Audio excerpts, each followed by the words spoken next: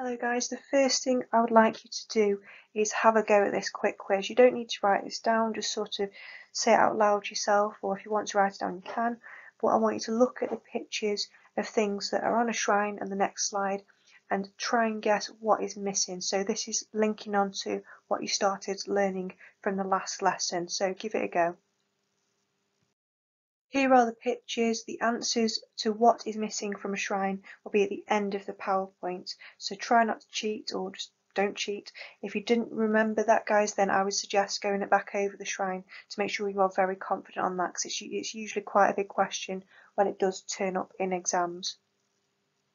Here is another quiz to go over what you learnt last lesson to see how well you've taken in the content. So it says there, can you briefly explain the symbolic meaning for each of these parts of a shrine? So you would look at it and say, what does the statue mean? Why is it there? What does the water mean? And so on. So have a go at writing them down 1 to 7 and then writing next to them what the meanings are. If you can't answer one, leave it blank. And then at the end of the PowerPoint, you basically indicated to yourself what you need to go back over and revise.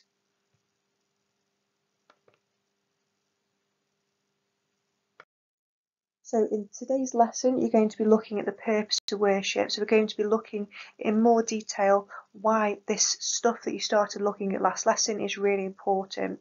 So you can see the objectives, you're going to understand the different aspects of Buddhist worship, why it's important, and then you're going to debate which part do you think is actually the most crucial in getting them towards their goal of enlightenment.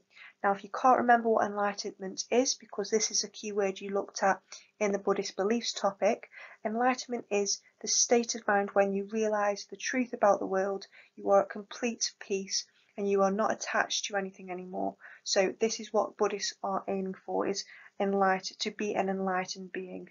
So this is what we're going to be studying in today's lesson. Okay, at this point in the lesson, you should have watched that YouTube clip and then had a go at answering those level questions. So I'm going to go through possible answers you could have put in those questions or to those questions just to help you guys out. There are obviously the pages coming up from the textbook, but this is obviously what this video is for. So why is the statue of the Buddha used in meditation? A possible answer you could have put is it helps them to focus, gives them something literally to look at. Another possible answer is that it gives them inspiration. They'll look at the statue of the Buddha and they'll think, he's achieved enlightenment, he is at the very goal of what they want to do. So they'll look and think, what did he do that I need to do? And they'll use it as a source of inspiration. So he's like a role model, and that's why he's there. On top of that, so we'll go on to the next question, why do Buddhists recite scripture and chant in their worship? So there's different answers you could have put in here. It helps them to remember the Buddhist teachings, helps them to possibly figure out what is he trying to say, how can I follow that in my life? So it helps them to remember, and it helps them to think, what do I need to do in order to progress in the religion and move on towards that goal of enlightenment? At this point, we're going to move on to levels 5 and 6 question. So it says, explain how reciting mantras and chanting during puja helps Buddhists on their way to enlightenment. So puja is obviously worship. So how do those reciting those things help them? So I kind of answered this a little bit in questions 4 and 5. It helps them because it makes them think, right, do I know what this teaching is saying? If I know what it's saying, how can I then do something about it in my life? So the mantras and the chants tell them what they need to do in order to get to enlightenment. So that's one way that it can help them, is it gives them that insight on what they need to do. So it allows them to reflect on their teachings and then from that moment on, go on and change something in their life.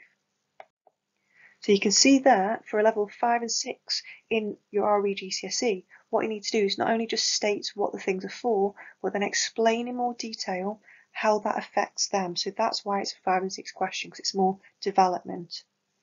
For levels 7 and 9, this requires you to make a judgment. You need to explain what your opinion is and then back it up with evidence. So it shows me you know the religious teachings and then you can make up something from that.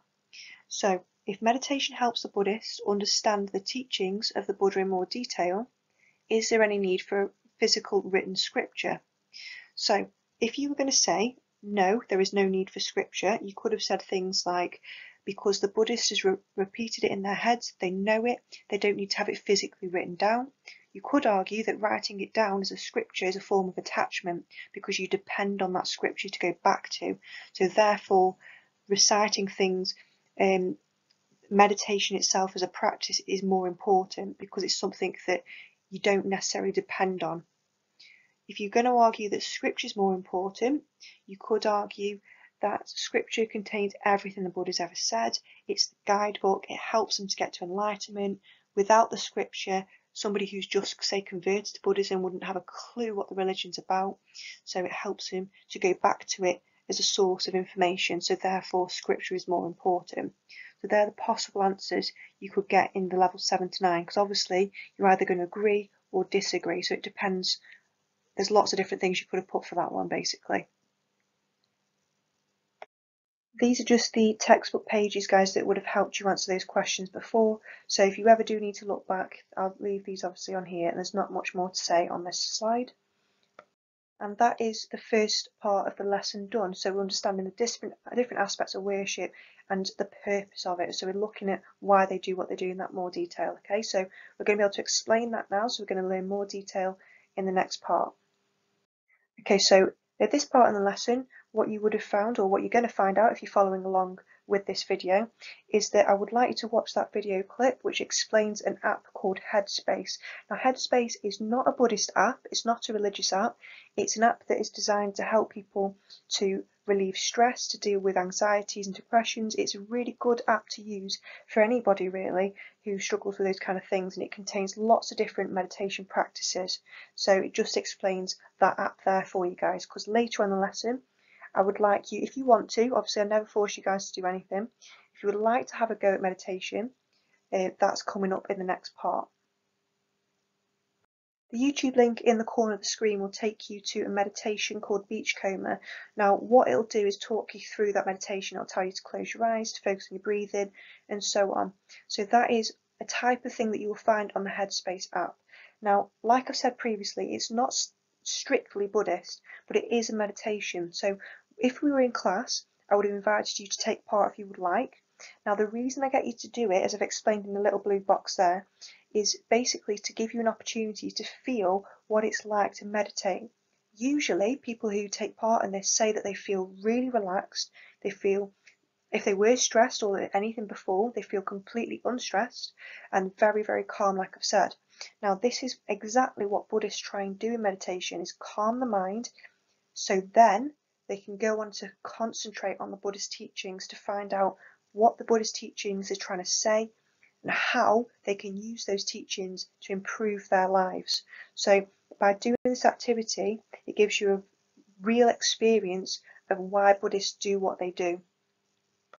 You should, at this point, have watched that video link there which shows you real life footage of Buddhists meditating and so on. Then you should have had a go at answering these questions. So what I'm going to do is, like it says there, help you out with those questions if you were struggling. So the first little bit that I can see, it says, what are the differences between prayer and meditation? So prayer, usually it focuses on certain things, so asking for help, it could be saying thank you for something, it could be asking for guidance and so on. Usually you're talking to a God, asking for some sort of help and guidance or intervention, usually. Meditation, however, is where you self-reflect on what you personally need to do in order to make a difference to your life.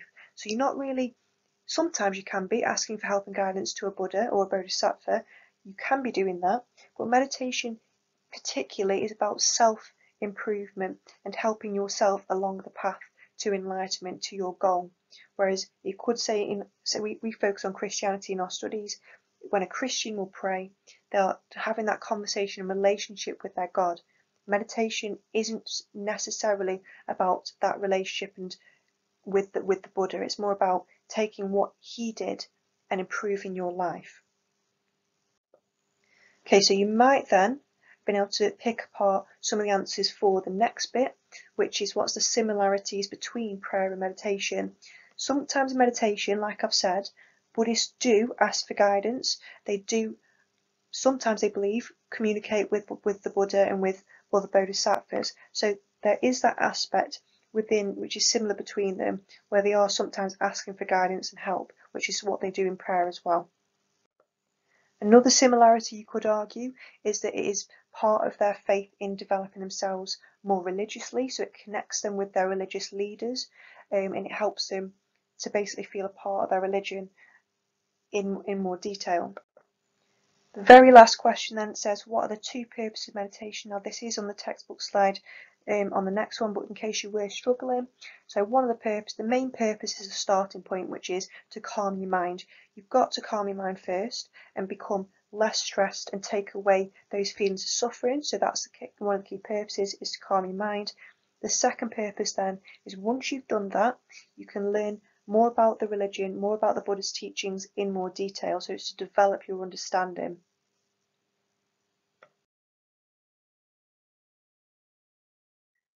We're now going to move on to debate which parts you think in worship are best at trying to get a Buddhist towards their goal of meditation. So what I would like you to do is explain your point of view. Okay, so what do you think will help a Buddhist get closer in their journey to enlightenment? So is it meditation? Is it studying Buddhist texts in more detail? Is it chanting? Is it even a mantra, which isn't on there, but you could argue that? Or is it by doing good things? Because Buddhists are all about doing whatever they're doing to get good karma. So is it that? So I want you to think, out of those things, you could bring in mantras there if you would like, what do you think is going to get them towards their goal of enlightenment the best? Okay, so enlightenment, again, they've got the keyword box there to help you understand what that is. So that's freedom from suffering and attachment. So if you've put meditation, certain answers you could have put in is that I believe meditation is the best because it helps a Buddhist to calm the mind and focus on what they need to do in order to get to their goal. So it empowers them more as a religious person because it gives them control of the mind, and it gives them a clear sense of what they need to do to improve. So that gets them to enlightenment. You could argue studying texts, because you could have said things like it includes everything the Buddha did to get to enlightenment. It teaches them what they need to know for them personally to get to enlightenment as well. Chanting, if you've argued chanting, you could say because it allows them to empower their mind, because they learn more about the religion themselves, because they're literally chanting it so they can remember it. It helps calm the mind and gives them a deeper understanding of the Buddhist teachings themselves, so they become experts at what they need to do, and therefore they can go and do it. You could say charity work, if you're arguing that one, gets them towards the goal of enlightenment because it allows them to free suffering of other people. It gives them good karma, which will help them get towards enlightenment because they're becoming a better person. You could say as well that it helps them reflect on what they need to do to improve, and therefore they're living out the life that the Buddha would have wanted them to do. So that's up to you which one you think is the most important one. I've just given you a few ideas of things you could have put in that one. That is the end of this help video. So the main things you need to take away from this are the following. The purpose of worship. What is the purpose of any of the types of worship that they do? One is to calm their mind, because if you don't have a calm mind, you can't focus. So therefore the second part is, once you've calmed your mind, is to develop your understanding of what you need to do personally to improve, so that you can go and move forward to your goal of enlightenment, so you can actively do what needs to be done. So that is basically the simplest way of me explaining what the purpose of worship is, whether that's meditation, chanting, mantras, and we're going to learn more different types of worship later on. But the key purpose is, like I've said, to calm the mind, to develop that understanding so you can move on to gain enlightenment, which is the freedom of suffering.